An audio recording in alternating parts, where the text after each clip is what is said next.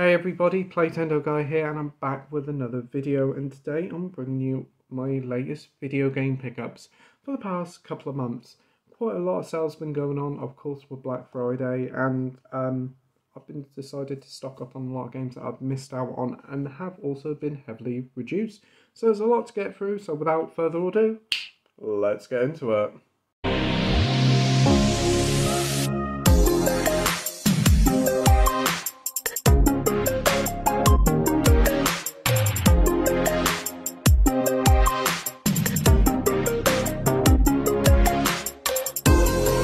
So hi everybody, hope you're doing well and keeping safe, and thank you for joining me for another video. Today's going to be something a little bit different. Instead of like bundling games with a Blu-ray and 4K pickup, I'm going to do a separate video game pickups video where I'll go through everything that I've picked up in the past couple of months or so. As I said in the intro, there's been a lot of stuff come out recently, a lot of stuff produced as well. And with the Black Friday sale going on, there's been some absolute bargains on some great games. So there's a lot here, a lot to get through, so more than enough waffling. Let's dive right into things and let's go straight into the Switch games. And we do have quite a few here. First up is Pikmin 1 and 2. Really enjoyed the original Pikmin games back on the GameCube. Played them on the Wii actually, and now they're finally available on the Switch. So I do have Pikmin 1, 2 and 3. I do need to pick up Pikmin 4 sometime in the future. But it's great to have both the games here all on one cartridge. They are really wonderful little strategy games with a lot of charm and quite brutal difficulty. So that is Pikmin 1 and 2. Here's quite an underrated one from the year, and that's Disney Illusion Island. Yes, Mickey Mouse and Friends in a platform adventure similar to Mario. Yeah, it's actually really quite good. It's got a lot of charm to it, and it's got a wonderful art style, very reminiscent of Rayman Origins, Rayman Legends. And whilst it isn't very difficult and there isn't really much combat to it, it's a fun Metroidvania style platformer with a lot of charm. It's quite a cheap little game. You can pick it up for about 20 quid now, and it's hardly worth giving it a go. There's a lot of enjoyment to be had here, and it is all fully voice acted as well. So that is Disney Illusion Island. Next up is a game that I've been wanting to get since it came out, but because it came out in such a packed week and it was very expensive for what it was, I decided to wait until Black Friday. And yeah, pretty much it did drop down to 30 quid, and that's the new Sonic game, Sonic Superstars. Yeah, really enjoying this one. It doesn't really reinvent the wheel. It's another Sonic platformer with modern graphics, and it plays a solid game of Sonic, it does. Some of the levels are really cool. It doesn't feel super fast, but there is some pretty cool level designs here. Really good music, and you can play as all the characters here as well as a few other extra ones. The game's not the longest, and the boss battles are a bit of a pain in the backside, but overall it's a solid fun time. Not worth paying 50 quid for, but if you can get it for the 25 to 30 pound mark, then definitely go ahead. Not as good as Sonic Frontiers, but still a lot of fun nevertheless. So that's Sonic Superstars. Next up is a remake of one of the most beloved SNES games of all time, and it's a game that many people have been crying out for quite a few years now, and it's a remake of Super Mario RPG. And I've been playing this for a few hours now, and it is a wonderful little game. The Mario and Luigi series definitely ended up paving the way for that, but this has got some wonderful art graphics in it. Definitely feels like toys coming to life, and definitely one of the best looking Switch games out there. Funny dialogue, really faithful remake, having a lot of fun with it, and cannot wait to dive into a little bit more to it. So that is Super Mario RPG. Now this one, I don't know why I picked this one up. It was in B&M of all places, and it was a tenner. This one's now gone to a code in a box format, so you can't buy it as a cartridge anymore. It's pretty much out of print. But this one was the cartridge edition, so I thought, you know what, I'll pick it up and see what it's like. And you know what, it isn't great. It's fun to play like with family and friends, but it's not great. Who wants to be a millionaire? Yeah, this isn't great. Yeah, not great at all. The questions repeat themselves very quickly. I played 2 or 3 games and the questions were already repeating themselves. There's some fun questions here based on pop culture and video games and movies, but again, a lot of the questions repeat themselves. Apparently there's 3,000 questions. It doesn't feel like it so far. There's apparently DLC with more questions, but they can jog on if they think I'm going to pick that up.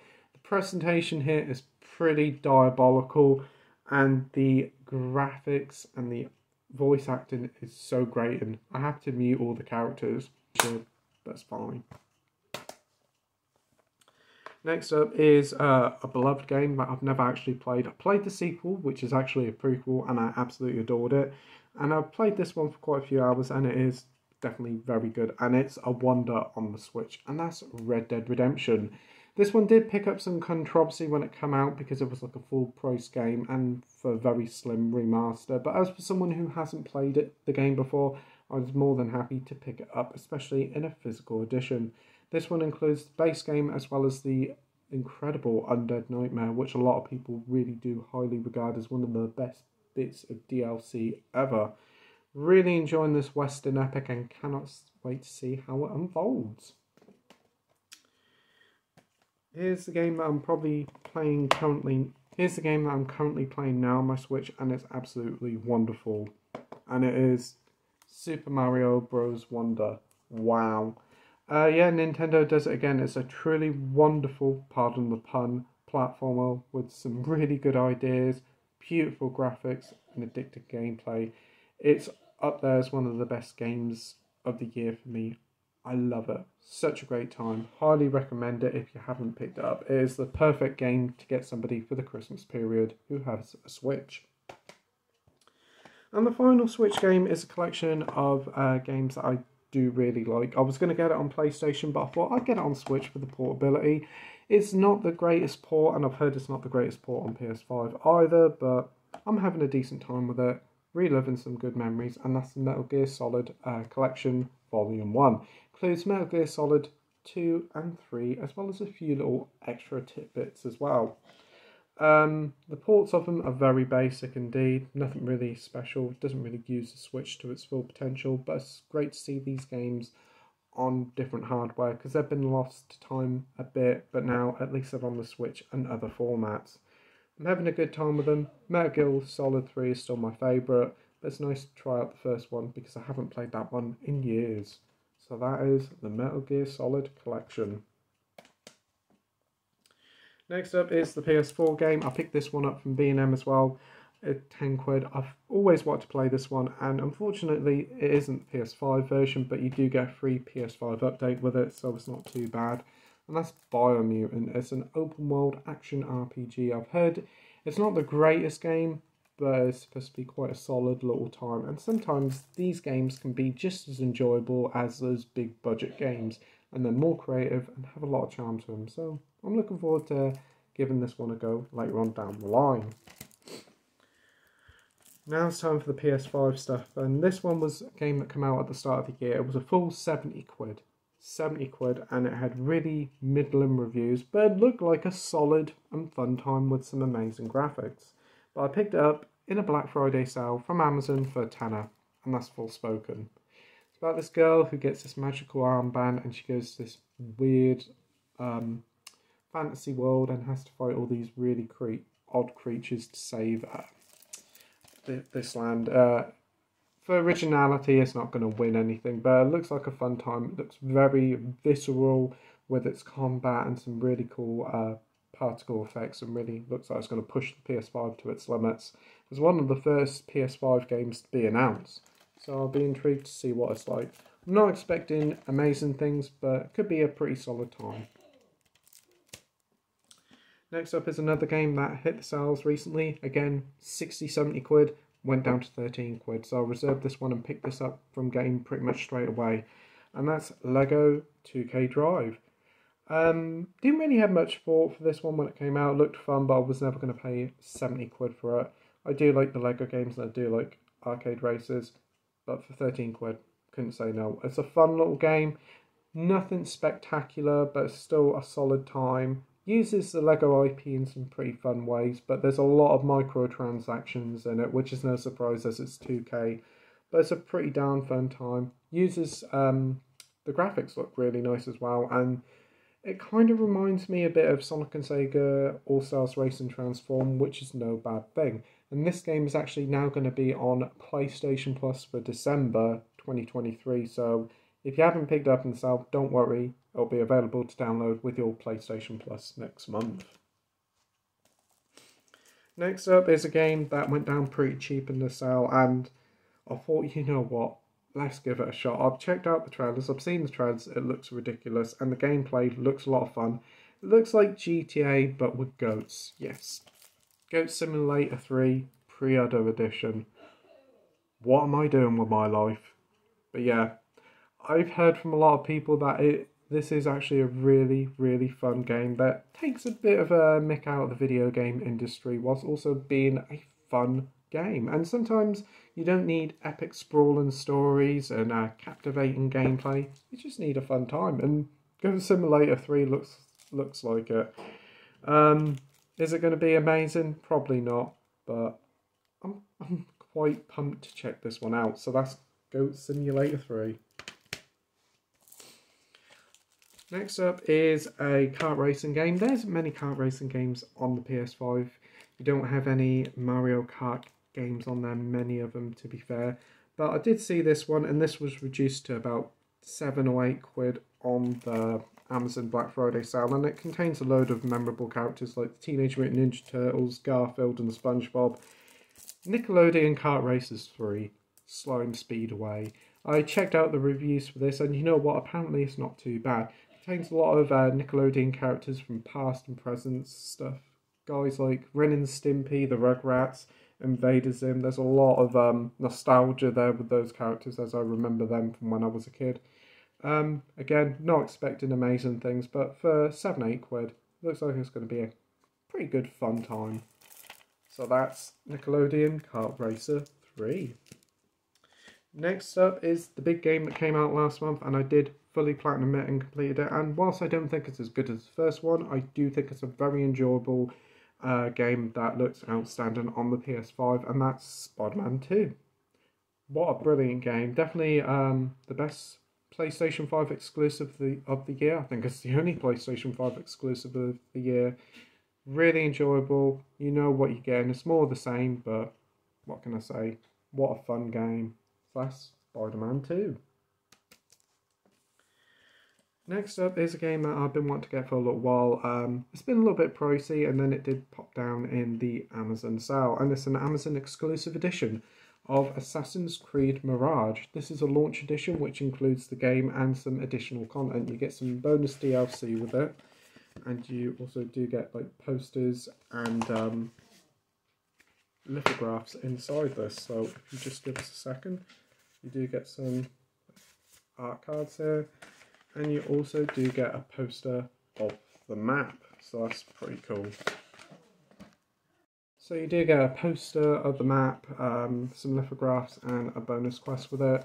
This one was only £20 because you got a bonus £10 off when you picked it up from an Amazon collect point, but for some reason it got delivered to my house, so it wasn't too bad. So that's Assassin's Creed Mirage. Next up is another collector's edition for PS5, and this one went down to £7 on the game collection. Always wanted to play this on PS4, but it got a special edition on PS5, and I didn't realise it was a big box set. And that's Greedfall. It looks like it's going to be like a traditional RPG set in sort of like a Game of Thrones-esque universe. I've heard it's a AA game, but it's got a lot of charm to it, and it's really, really original and a lot of fun.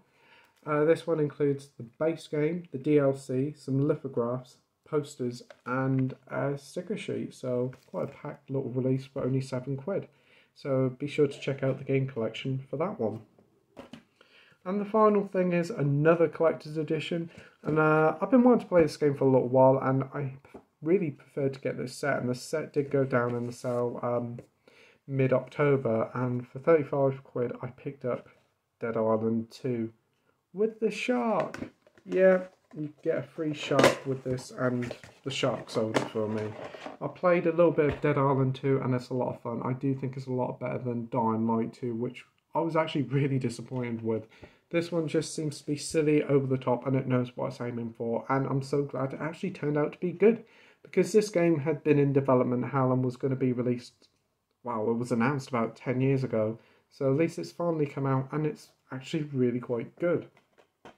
But here it is. Here's the chap I've been dying to show off. It's the shark. Yay! It's got his little sunglasses. It's really cool, and yeah, very happy to get this in the collection. So yeah, I don't know whether the shark has a big impact in the game. Probably just some advertisement in the game, but I like him. He's a cool addition to the collection. So that's Dead Island 2. So yeah, that's everything I picked up over the past month and a bit, video game wise, and quite a lot I picked up and quite a lot to play, and wow, some great bargains there and some great games. So just to recap, this is what I got. I got the Dead Island 2 with the shark, Greedfall Gold Edition, Assassin's Creed Mirage, Spider-Man 2, Nickelodeon Kart Racers 3, Goat Simulator 3, Lego 2K Drive, Forspoken, Biomutant, Metal Gear Solid Collection Volume 1, Super Mario Bros. Wonder, Red Dead Redemption, Who Wants to Be a Millionaire, Super Mario Bros. RPG, Sonic Superstars, Disney Illusion Island, and Pikmin 1 and 2. So a lot of great games there. So thanks ever so much everybody for watching. Tell me what games you're currently playing at the moment and what video games you've picked up. It'd be great to chat to you about all things video games in the comments section down below.